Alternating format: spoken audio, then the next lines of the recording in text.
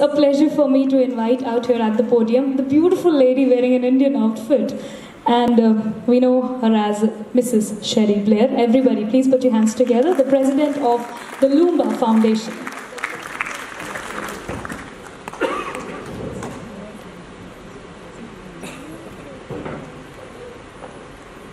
Well, Honourable Minister, Lord and Lady Loomba, the trustees of the Loomba Foundation, friends and supporters of the Loomba Foundation, I'm delighted to be here with you tonight. And I know so many of you here tonight have come here not only to support the widows, but to hear hear and see the fantastic performance that we have promised you. So I promise that I will not take too much of your time. But I did want to say just a few words about the wonderful work of the Loomba Foundation and why it matters. Now, I am sure that everybody in this room knows through friends, through family, maybe even through their own personal experience, a widow here in India. And I'm sure that for many of you, you have found that those widows have had sorrow at the loss of their husband.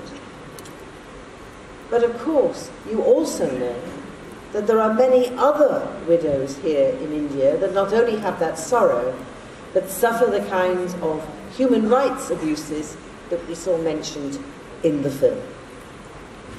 And whatever past custom and cultures may have been, it is the case that in the 21st century, everybody should be treated with respect.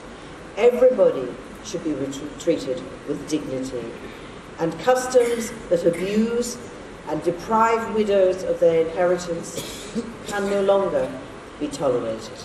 Now, we all know this, and I'm sure we all subscribe to it. But what can we do to make a difference?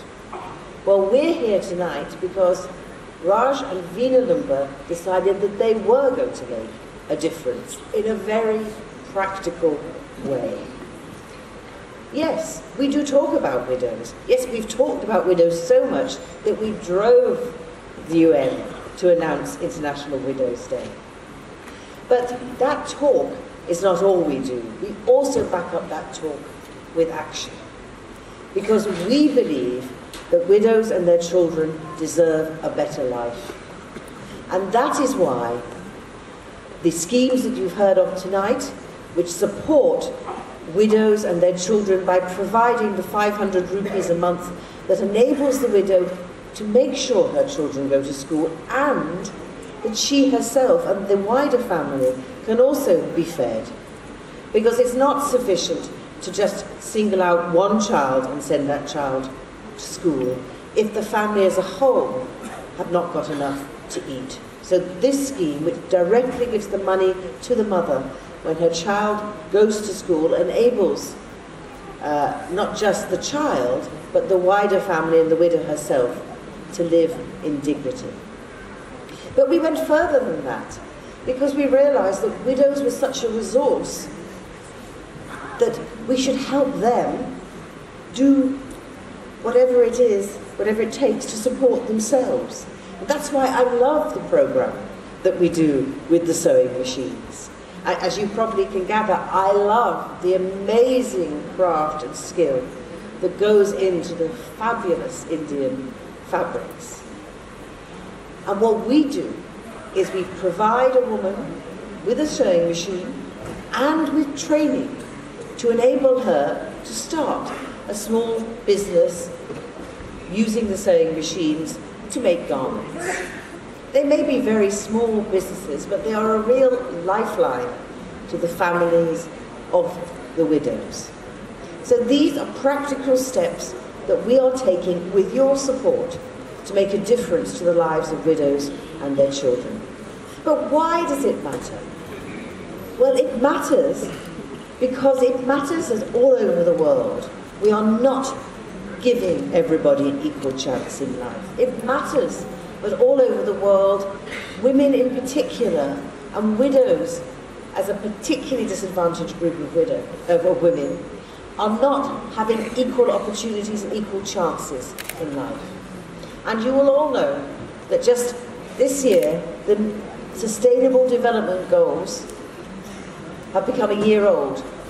They were set out in 2015 with a focus on 2030. And they asked the question, what sort of world do we want to see in 2030?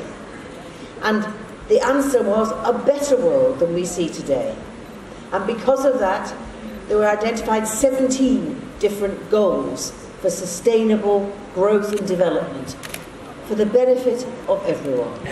And I wanted to mention two in particular: Sustainable Development Goal 5, which is about the empowerment of women. And the Loomba Foundation, with the work it does, is absolutely fulfilling that goal that the United Nations has set all of us to help with the empowerment of women. Because yes, women are victims, but also women are strong.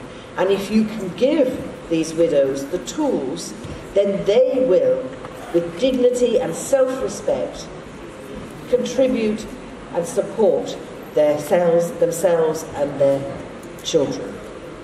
And the other Sustainable Development Goal that I should mention is SDG 8.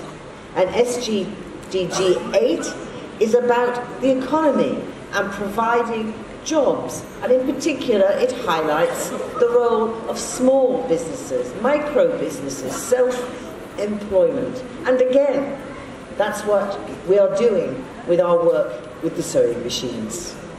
So we like to think that just as the United Nations acknowledged the plight of widows in the International Day of Widows, we have fulfilled our pledge to them that we would not only highlight the plight, but actually do something to change it. And with your help, we have done that so far. And with your help, we can do even more in the future. Thank you. Sure. Ma'am,